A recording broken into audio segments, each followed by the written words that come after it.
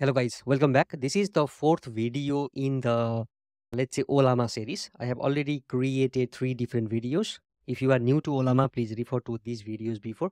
I have created before a simple chat UI where you can use the chat GPT like interface, right? Using Ollama and to use the models out of it. And then also how to use it with LangChain, right? This is the simple application I have used before.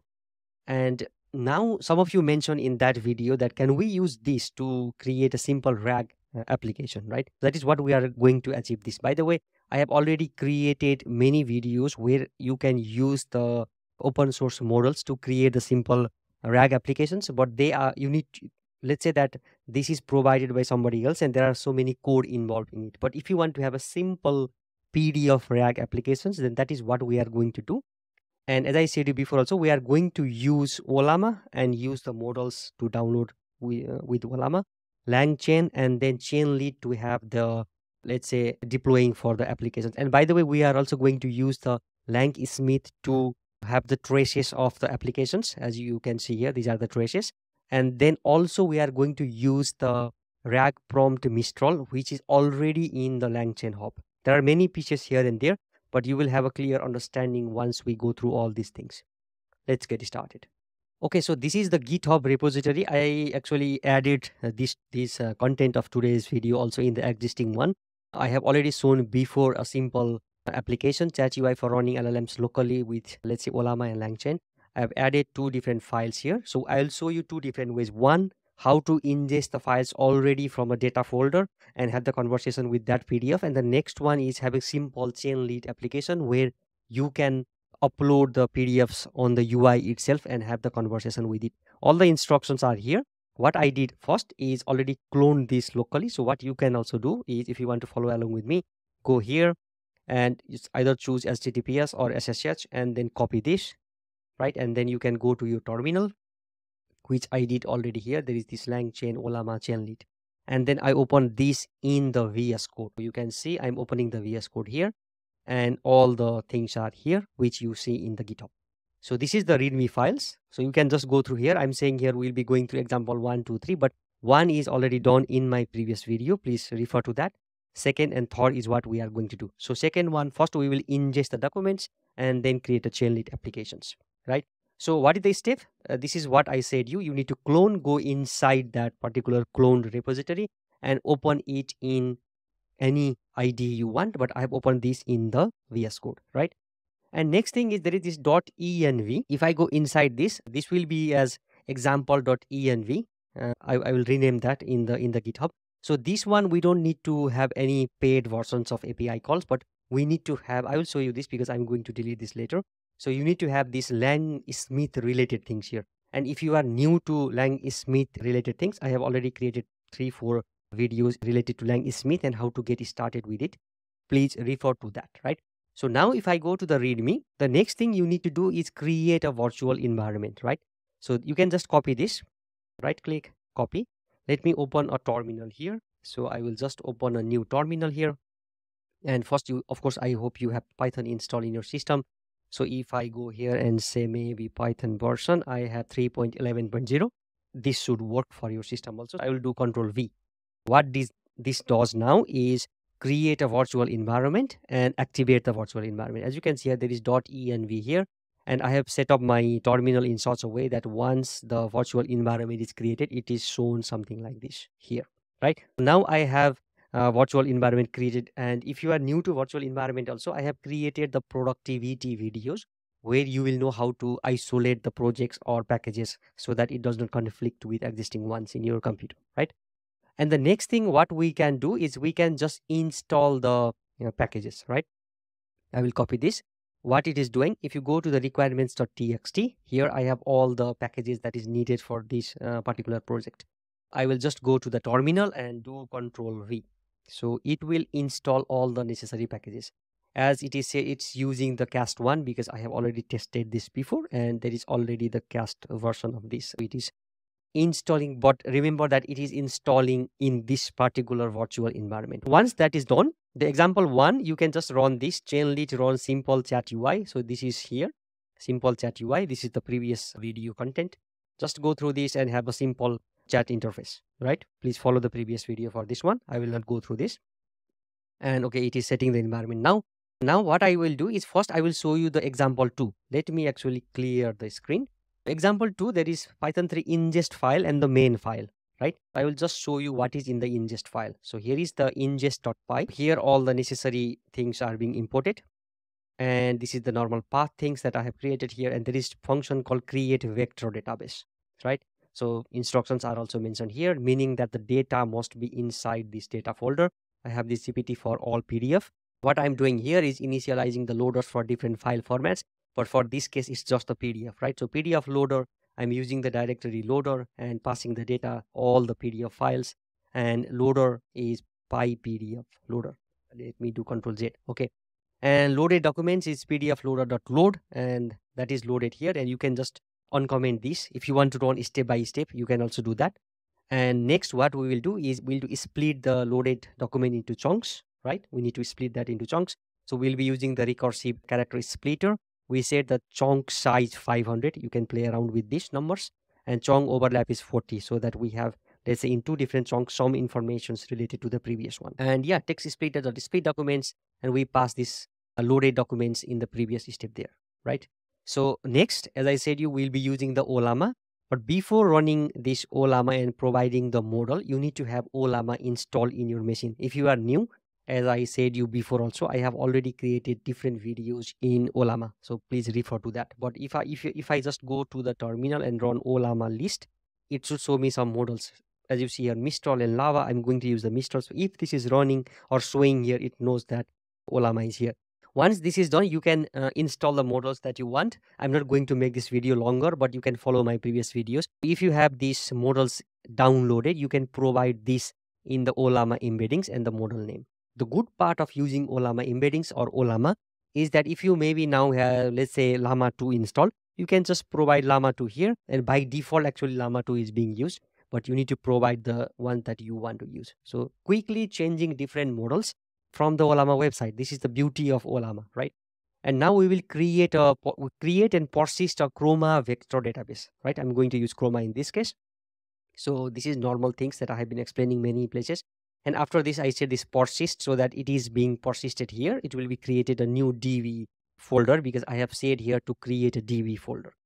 And yeah, once this is done, I will run this file. So how to run this now is just you can go to the terminal, Python 3, and then you just say ingest.py. So it is going to do all the necessary things here. And once this is going through the steps, you will notice here a DB folder being created now here, right? Inside the DB folder, now it is just showing chroma.sqlite 3, but the process is ongoing. Once this is completed, you will see some other files also being shown here. This is still ongoing. So when this is ongoing, what is the next step we will be doing? We will be going through this main.py file. So if I go inside here, again, here also the normal importing things are mentioned here, and I have also provided you link from the ChainLit documentation where I have taken this this code. You can go through that. Normal things here I want to use from the persistent DB, and as I said before, I'm going to use the hub, right? LangChain Hub. From there, you can pull the prompts. That's what I'm doing here. If you go back, and I will show you here. Here, this is the hub, and I'm searching here for Mistral, and as you can see, this is the RLM person's user ID, and then this is the rag prompt Mistral. If I go inside this, so somebody has provided the prompt template for us, so we can just pull it like this and use in our existing code. So this is quite easier to make the code look better, right? I will go back to the VS Code, and now as you can see here, Python ingest.py is completed. So if I expand this DB, and there are many files here, right? Meaning that our embedding things is now completed and our knowledge base is ready, right? And we will go through this, and we'll be using this rag prompt Mistral, and we will load the model here. As you can see, I'm using the Ollama Mistral, right? And verbose true, and you can just provide the callback and return LLM. So this is the LLM things, and we have the retrieval QA chain. Just there is not that much of the things I need to explain here, and there is the QA bot which goes through that existing persistent DB and get the information. And here also you need to provide the same embedding model that you use to embed the particular PDF. So yeah, now we have the normal things. This ChainLit on start chat. What it does is it goes through the QA bot and it says, okay, starting the bot, just the normal prompt things in the UI. And hello, welcome to chat with documents. You can just customize this. And this is just a normal on chat start. And once you have that, and this is the on message kind of, when you ask things, then it goes through this process. As you can see, it goes through the session and gets the session information. And yeah, just the normal things here. And also we want to have this source also printed along with this answer, right? So if you have followed my previous, let's say, RAG videos, then this is the normal things, and you can just copy paste. And if you want to know more, you can go through step by step. So that's all. So now let's start this application, right? So I have already embedded things. I will clear the screen. Now to run this, you need to run ChainLit run main.py, and you can pass -w if you want to maybe have something change in your code and update as it goes. I will just pass this one. You can just run any of these things. So it says created default config at this. So it is created by default things. And yeah, here is our simple chat UI. Now we can ask the questions related to that PDF, right? So maybe I will say here, what is the paper about, right? So now, as you can see, it is going through the retrieval QA. And when this is going in the UI, as you can see here in the terminal, there is already the answer being printed, right? And now we have the answer. The paper is about the introduction and release of open instruction tuned large language models, and all the different things is being provided here. And if you want to know if it gets the information out of it or not, you can just go to the data, open the PDF file here, right? And then you can ask the question from here. Let me ask one question, by the way. We can just go through the PDF here. And what questions do we want to ask from here? Let's say, let me see if it gives me the total cost. Okay, what is the total cost of creating the model? Something like this, right? So I will go to the application. Here I will say, let's say, what is cost to train the model? Let me say something like this, if it gets the answer or not. So here it already says down something. Okay, I'm unable to determine the total cost. Okay, this is how LLM works. And also because this is the local model, it depends upon your hardware requirements also. It sometimes gives the correct answer, sometimes it does not give. Maybe you need to modify the prompt or be precise when asking the questions. For example, if we go to the PDF, let me ask some other things. What can we ask from here? Okay, maybe something related here. What is the fine-tuned variant, right, of this GPT for all model? Let me say that. Let me ask here, on which model is GPT for all model, let's say, dependent, something like this, right? Maybe. So here it says here, okay, GPT for all model is something. GPT for all model is dependent on the large scale data, especially the data set of which GPT 3.5 turbo model was distilled. It's important to note that GPT for all team does not train models, something. It shows the source also here. And GPT for all, it is giving us the GitHub of this model. And in the source 2, we have all the sources here. 3, okay, it is getting the informations from here. And the 4th one is here. Okay, I'm not going to go in depth because it's just getting the information from these chunks, right? Now you get the idea. The right and wrong things is not what I want to show you, but you can just ask the questions from here locally without paying something, right? When you do some prototyping kind of things, this is really good. Or maybe also if you have good hardware resources and if you can tweak the parameters or the prompt, of course, why not? The local models can be also great. Now let me cancel this, Control C, and let me clear the screen. This is what we do the ingestion part separately, and we ask the question, right? Let me close this one also. Now let me go to the example 3. What I'm doing in the example 3, I have this rag.py file and same things as before, but then we will be uploading the files on the UI itself. And by the way, many of you also mentioned in previous videos the code is not working, or maybe some functions are not working, because the reason for that is because LangChain as well as ChainLit are rapidly growing, right? And the code might be updated. Maybe the functions does not exist anymore, something like that, right? Best way to get the answers of those things is to go to the official GitHub repository and just create an issue, so that if someone else also has faced the same issues that you have, they will provide you the answer. Of course, I will go through there and I will try to provide the answers if I have, because I will be creating some video, let's say 5 months before, and I will not be going through that video, right? But somebody else might have gone through that. So they might provide you good information before me, right? So just keep that in mind. And here, this is just the normal importing things as I did before also. And here there is the text splitter, again recursive splitter. So chunk size now I'm providing 1000 and overlap is 100. As I said you, it's the parameters that you can just tweak. So on chat, so here I'm saying please upload a PDF file, and you can provide the max size 20 and the timeout 180, because some of you also mentioned how big of the file size it must be, right? So you can provide here. And yeah, and some of the things also again here also, because this code was working before and now it is not working, and some of you also get the issue. So now I have fixed this in such a way that it just use the pipdf2.pdf reader, and we need to pass the file.path here and it works, right?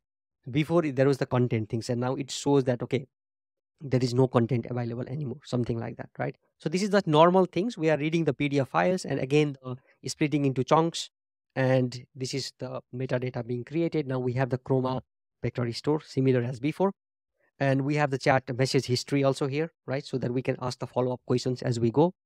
And yeah, here is the create a chain that uses the chroma vector db. I don't actually need to explain, maybe now you know. I'm using, by the way, chat Ollama here. You can just try around with this chat Ollama or Ollama, just try it, because this is the chat kind of things. I think if I provide chat Ollama, it's also fine, right?